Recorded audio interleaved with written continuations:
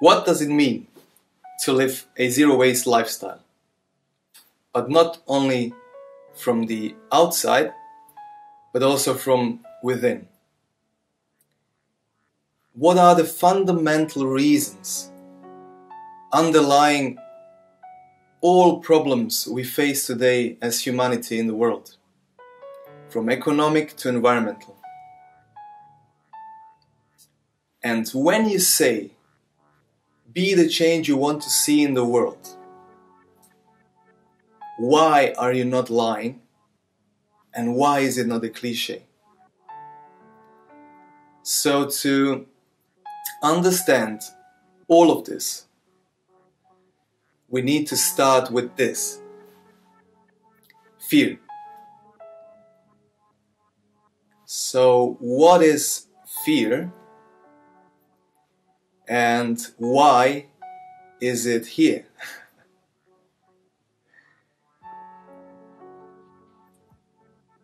What are we really afraid of? What am I afraid of? I'm afraid a little bit now. But what can I really lose? Material things? Are we afraid of losing health? Losing life? Our identity? Or are we afraid of losing control?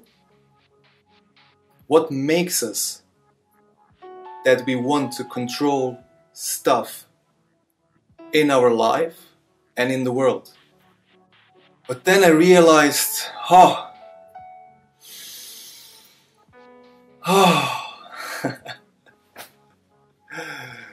I am a spiritual being having a human experience, and there's nothing to be afraid of.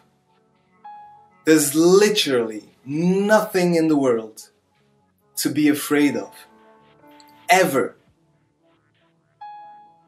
for me and for you.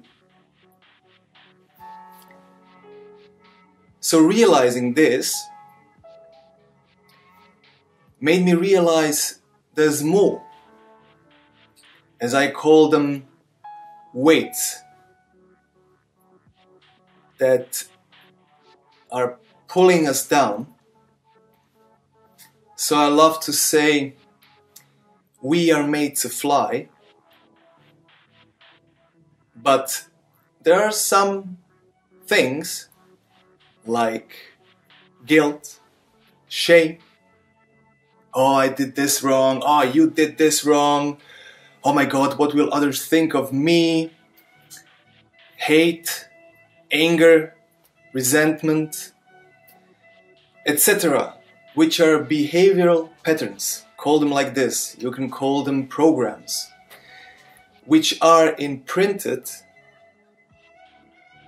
mostly during our first 7 years of growing up by our parents, social contacts, school, later university, education, etc.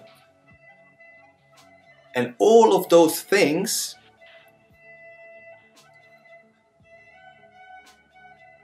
prohibit that we can spread our wings and fly and become our full potential. So we don't live our full potential as humanity in this world at the moment. So if we want to fly, we need to get rid of this, what we mentioned now. We need to raise our frequency, our vibration, because we started living a low vibration lifestyle. And in the matter of waste, all of this we mentioned is waste we need to discard. So what have we become? We have become Materialistic beings, we find small highs and ecstasy in materialistic things. Buying this, buying that, oh I need this, you need that, I need to look like this, no I need to look like that, oh my god, this is not fitting me right.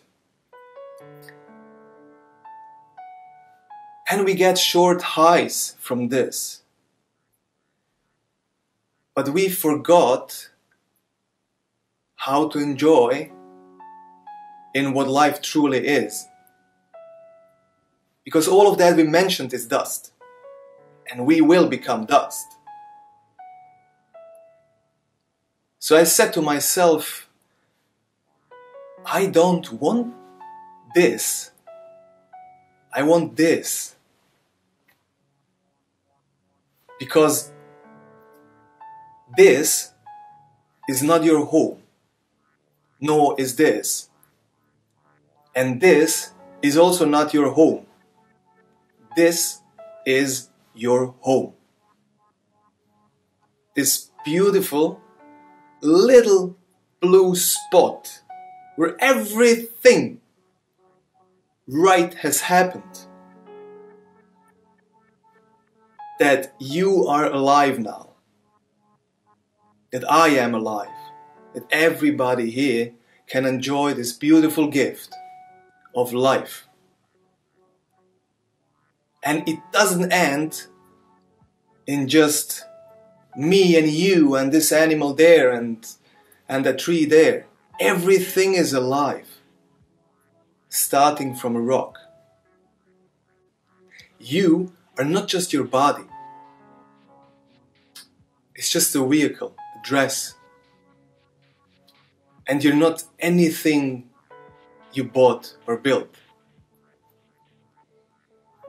And in my professional experience, I always get the sentence, what can I do? I'm just one small person and I cannot change the world. And you see, I'm changing, but they are not. So the hell with it.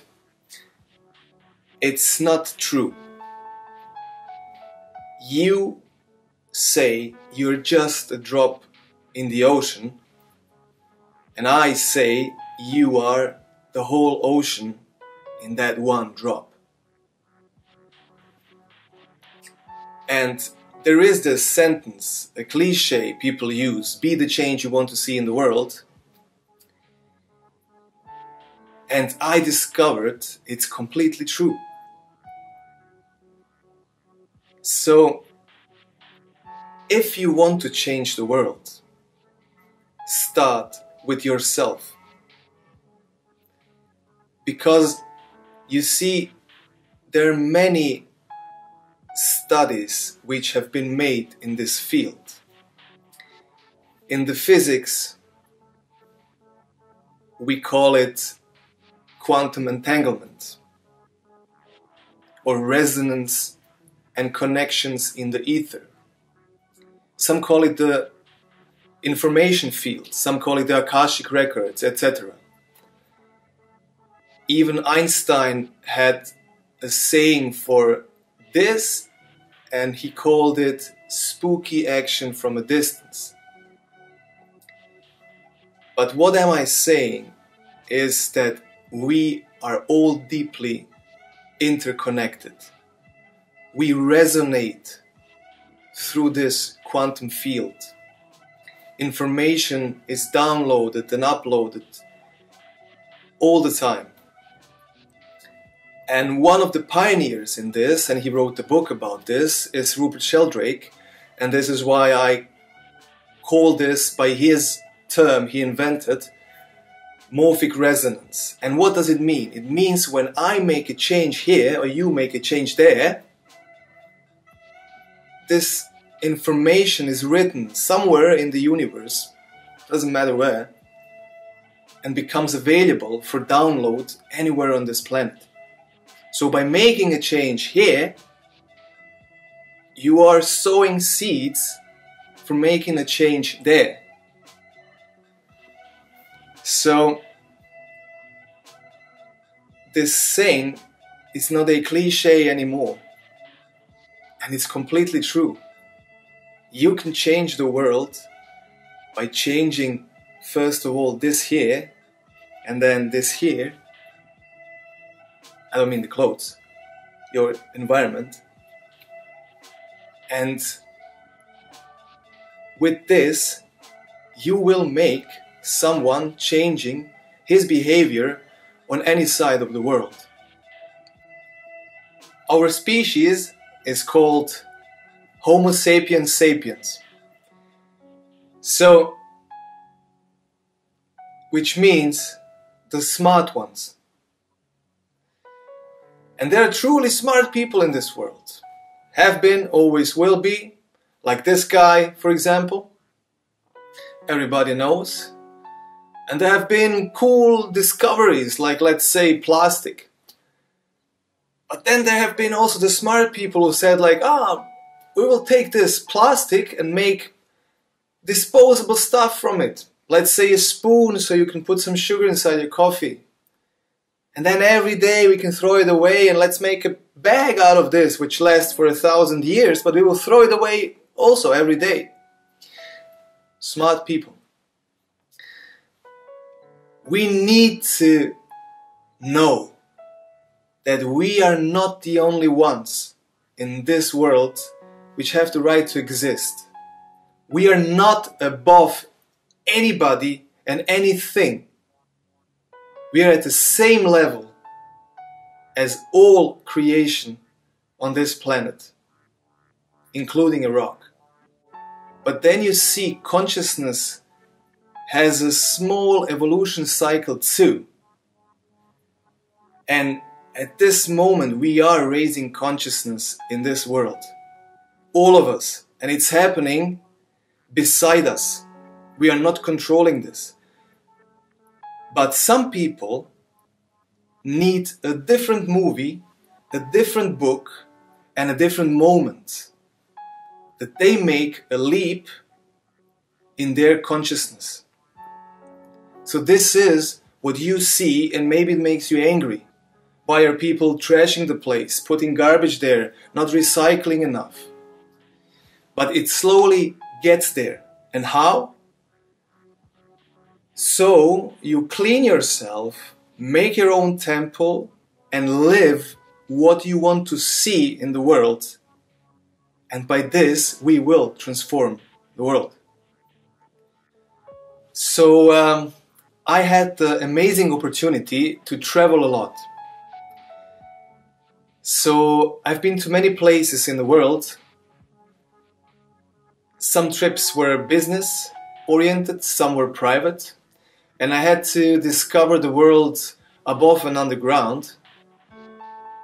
I had the amazing opportunity to work with other cultures and to spend some time with indigenous communities in some places in the world, like the Amazon forest.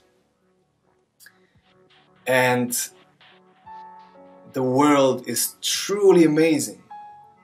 And what I learned a lot was also understanding. Understanding that all of us are part of one creation and that we need each other to grow. I need you and you need me to grow. So stop filling yourself with waste by saying, this person needs to do that and this, and just show it. And if they come and ask for help, be there to give it. There's two experiences which were truly amazing. What I want to mention here in this lecture. I had the amazing opportunity to be on a couple of trips on the Galapagos Islands. And there you are a visitor because it's home of the native animals. All the people are visitors. And I had this beautiful, amazing opportunity to swim and dance and play with sea lions for weeks. And I discovered how different each of them is. And I realized every little piece of their own personality. And the Mayan culture had a beautiful saying in la keshalkin, and it means I am the same as you, or I am within you. What truly means the same life which flows through me is flowing through you, is flowing through him and her and this animal and that tree and that rock. So the second beautiful experience I had was in the Amazon rainforest when I was walking 2 hours to get to this, well, it's not a witch, they call it a bruja, which is a medicinal woman, a medicine woman, a shaman woman. And while walking towards there, a huge butterfly, purple one, a blue morpho, landed on my hand. And I greeted it and it flew away. And after 10 minutes, we arrived to this place of that woman, and she was already there with open hands, awaiting us, saying a butterfly told her we are coming. So you can say, this is completely crazy, but it's not. I discovered, wow, how are we raised here in this Western culture that we forgot about this? That we forgot to use skills like this. So, zero waste. How do I live? I mostly call zero waste a low waste lifestyle, because just by living, you're producing some waste, always. So, from start, I do not use some things what I consider are an environmental issue, and it's just we don't have the systems to deal with it right, etc. One of the things is plastic. My plastic footprint after a month fits in 2 of my pockets. So when I go to the grocery store, I try to buy anything in other packages which are more easily recyclable or environmental friendly. There are always products which are not packed in plastic, and there are always products where you can substitute. So one of the good things you can always do is find places where you can buy in bulk. In bulk, I buy and fill my own bags, which can be cotton or plastic. I mean, a plastic bag lasts for 1,000 years, floating in the ocean or in nature. So 1,000 years, you can actually give it to your children, and these children can give it to their children, and one day there's going to be a little kid walking with a plastic bag and say, this is for my grandfather. The second thing is, I try to get rid of all types of clothes which have plastic in themselves too. If you go to a shop now and you look at the labels, you will see it's 60% cotton and then 40% polyester or something like this. Especially the fleece jackets, where every wash in your washing machine you release tens and hundreds of thousands of little pieces of microplastic. So I try to, whatever I put in my washing machine, that it's 100% natural. So I buy cotton, wool, and linen and similar stuff. And actually, when you buy stuff, if you see how we are producing things in this world, you realize for the next couple of hundreds of years, we produce everything we need. So I buy mostly in second-hand stores because there's so much already produced. Why go into new shops? And there you can find truly amazing things. If you want to get rid of at least 50% of your plastic consumption, you have to work on your cosmetics and cleaning detergents and etc. So I started 10 years ago producing my own cosmetics and my own soaps and detergents. It is so easy. You can make everything at home. You don't need any school, any workshop. There's Mother YouTube and Father Google, which will help with everything. And you can literally produce everything at home, more cheaper, and it's going to be 100% biodegradable, compostable, natural and healthy. So I started producing my own soap, dishwashing soap, soap for washing clothes, hair like shampoo bars. I even make soaps for dogs. I made my own toothpaste, deodorant, sunscreen. I always say, and it's completely true, but I love this sentence, in 1 hour I cook a lunch, and in the same time, parallel to cooking, let's say spaghetti, I make a bar of soap which will last a year long for 20 euros.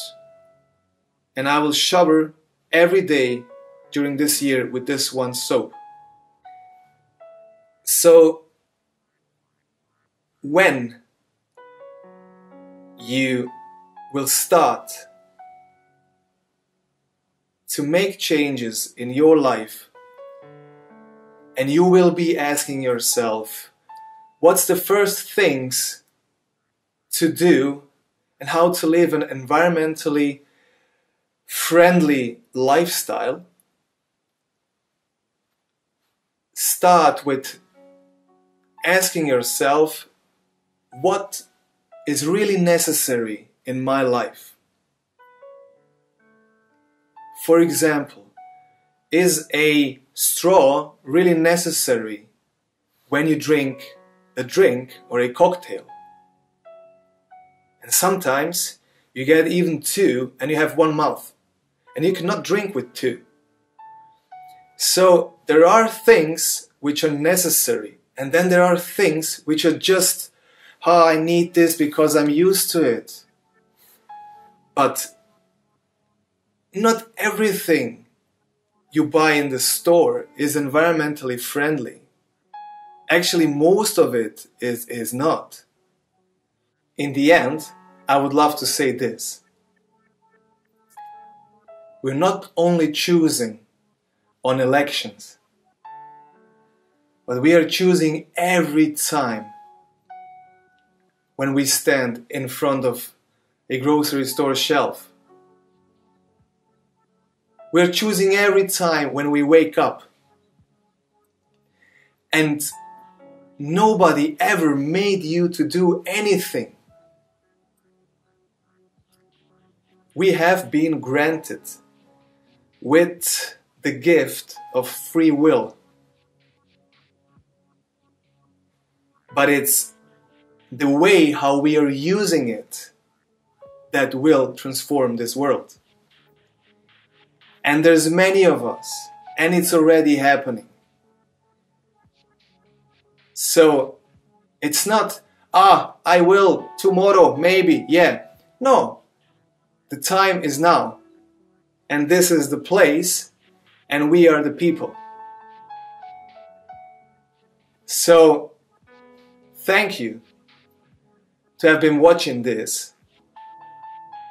And walk with a smile. because everything is just perfect.